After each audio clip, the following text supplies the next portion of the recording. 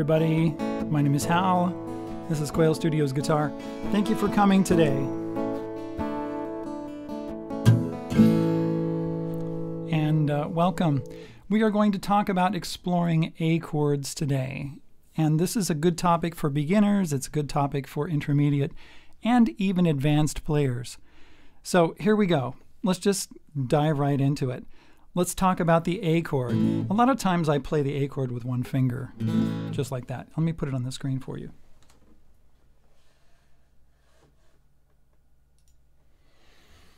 There's the A chord I'm talking about. Now an A chord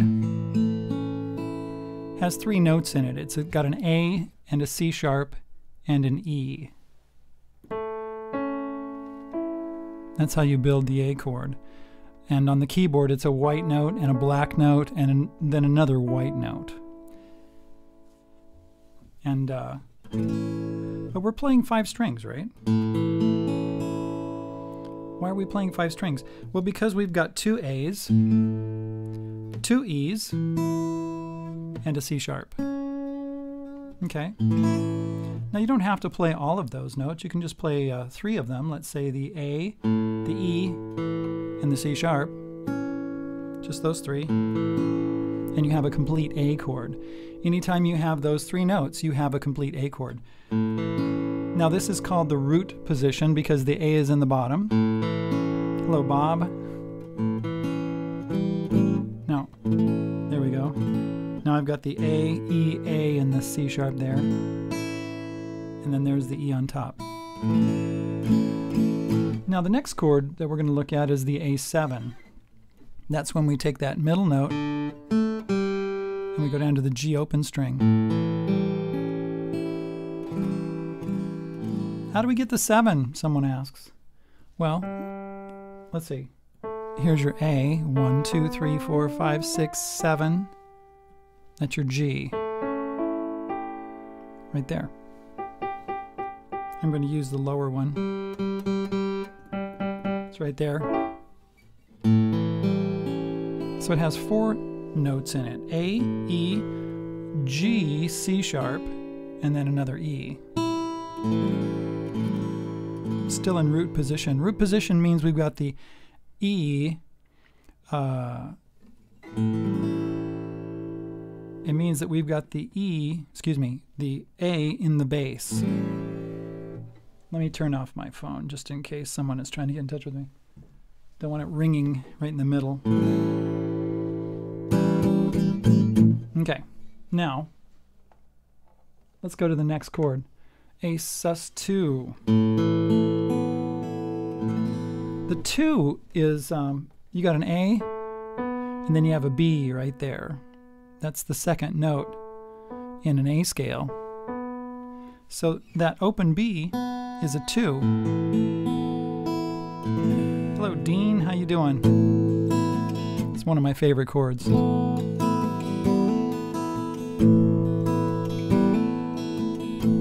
Jethro Tull started a song started out like this from Living in the Past called Witch's Promise.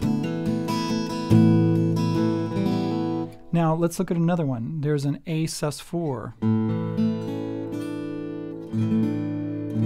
That's when the 4 is when you go 1, 2, 3, 4, 4th note in the A scale. What we do is we take that C sharp and we go up 1 fret or 1/2 step or a semitone like they say in the UK and different parts of the world. And we eliminate that C sharp, which is what we call the 3rd. 1, 2, 3, and we go to the 4th. And we have that kind of a sound right there. Yeah, there's something, sus4 chords are great.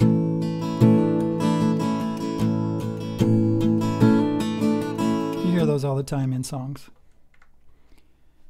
And here's an A7 sus4. Now the A7 sus4 gets its, remember we had the 7, which was the open G, and then the sus4, which was the D note. Well, when you have those 2 together, your A, your E, your G, your D, and then your E there again, you got 2 E's. Got an A7 sus4. Beautiful chord. You can go from A7 sus4 down to A7. That sus4 gives us, it clashes with the E note, right? So when we have this, those two notes together, well, what happens when a note clashes like that? It increases tension in the music when we're playing. And what we want to do is we want to decrease the tension. Have you ever been around people that are arguing and you just want to get out of there, right? Hey, guys, can you stop arguing about this? Well, this little argument that right there between those two notes. So when it relaxes like that, anytime you have a sus4 chord, there's always an argument between the 4 and the 5. Then when it relaxes down this, right? Like that. Let's go to the next chord. Oh, there's my A chord again. So those are the 4 chords. Let's see, was that 4? 1, 2, 3, 4. Yeah, those are the 4 chords that we talked about. Let's see. Yeah. That's it. That's all I was going to talk about. You have any questions? Put them in the comments below. So what happens here is that when we're playing chords, we think sometimes when we're just beginning to play that these are the only chords there are. Okay, that's the A chord. That must be it, right? That's the only one. No. Anytime you have an A, C sharp, and an E, like that's bar chord right here, those are the same notes as this. See that? They sound a little different because these are all fretted notes, and this chord has an open A string instead of a fretted A string, and then an open E string. And those open strings, they hang on a long time. Of course, on a bar chord, you have a lot of control.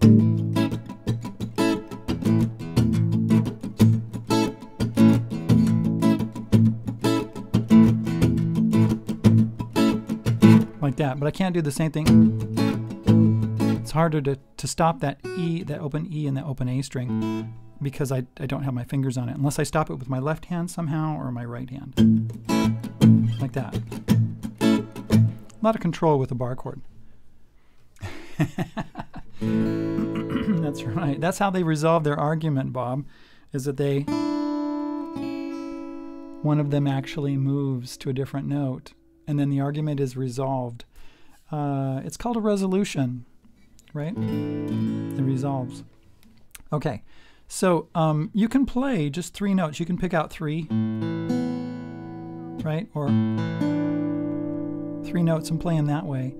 A lot of times when we're playing classical guitar, you'll notice that of course, classical guitarists, they love finger picking, right? For instance, this piece right here. Oops, I'm messing up.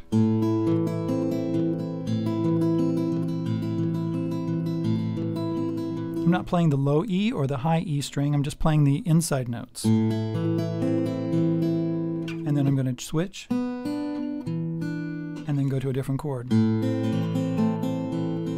And then this one. Then here.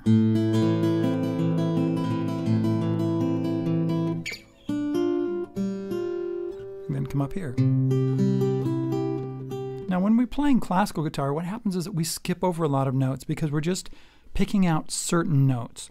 But a lot of folk guitarists, rock guitar players,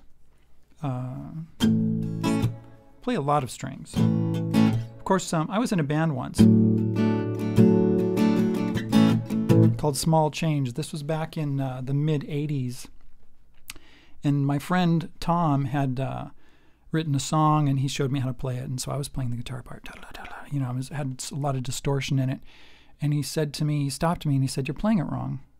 And I said, "What do you mean I'm playing it wrong?" He says, "No, you're playing it wrong." I said, "I'm playing exactly what you told me to play. Here's the chord right there." He goes, "Yeah, but you're playing that note right there. You're not supposed to play that note." I was like, "What are you talking about?" And he showed me, and he was very particular. Even though this was a song that had a lot of distortion in it, he was very particular about which notes I played in that song. And that really opened my eyes at that moment to being more careful. You know, I was in my 20s at the time, and it was, I didn't realize that sometimes people took a lot of care in what they play, right? So when you're playing an A chord, now let's just talk about one more thing before I go here. If you have any more questions, put them in the, hello, hello, hello. There's somebody there on the screen, and I cannot read, I don't know if that's Chinese or what, Taiwanese or Indonesian, but welcome. So you can play just some of these notes. You don't have to play all of them. See, I can play the 4 inside strings, or I could just play 3 strings, or I could play 2 strings, right? Now, every time we have, I'm reading the comment there. He says, thanks for all your videos. Really helpful for me. Well, I'm so glad. I'm glad they are helpful for you. I know there's a lot of people that love my videos, and I thank you all for being here. By the way, if you want to support me, there's links in the description to see how you can support me more and help me to make more videos like this.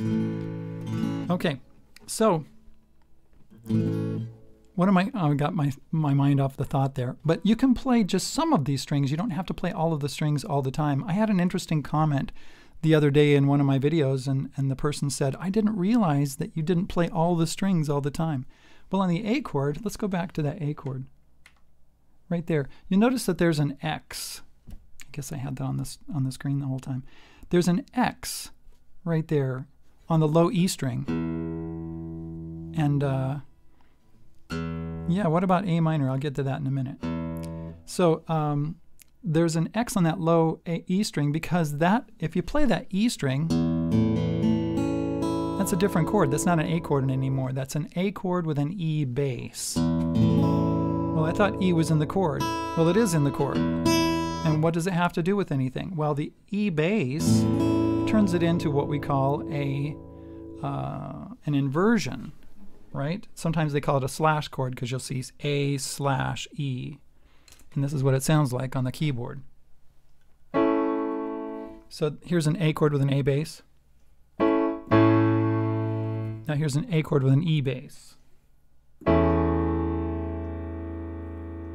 And now it's got 2 E's, and that E in the bass, it really unbalances the chord. It wants the chord now wants to move. It wants to do something. It wants to go somewhere. The stability of the chord has changed because it's an inversion. Whenever you put a different bass note in with a chord, it changes the feel of it.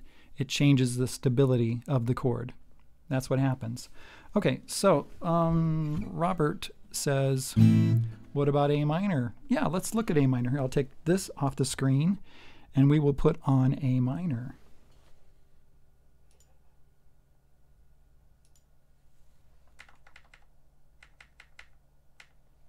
There's A minor. Okay, you'll find this in my book, which is the Quail Studios Music and Guitar, Quail Studios Music and Lead Sheets book. I have in the back some theory and what we call first position chords, and all those chords that I just scrolled through really quickly are first position chords. So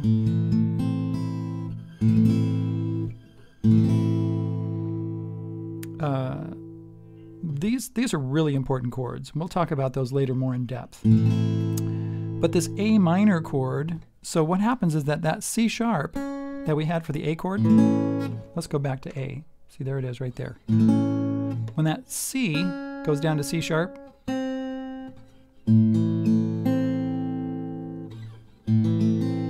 like that, then all of a sudden we have an A minor. Now on the keyboard, remember I said earlier you have a white key, a black key, and a white key, and the C sharp is that black key. You go down a half step and you change it into a minor chord. That's how it changes from a major to a minor. Just that one note, the third, right? Now, Bob asks, you flat the A and you have an A major 7. Well, that's true. If you have two A's, like that, and then you flat one of the A's, right, like that one. If you flat the bottom A and you don't only have one A, then it's really not an A major 7. It sort of is, but there's no A in it anymore. But you got to have two A's, and then you flat the top, right? That works really well with. Let's see. There's an A right there. You take it back like that, or you could do it this way. Put the G sharp on top from here. Or you could put it in the middle of the chord like that, and you have an A major 7. And that major 7 name comes from what we call the interval, and that's in my book too. You can get my book. Look in the description. You'll see how to get my book. Any kind of support that you give, financial support, I will send you my book. So yeah, these are really great chords, and a lot of times when we're playing,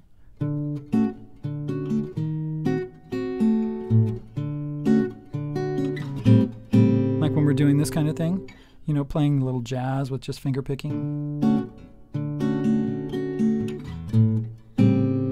right? A lot of times we'll just pick out exactly, you know, the kind of notes we want. And you can also do that with the pick, with hybrid picking, like that, using your pick and your fingers, like that.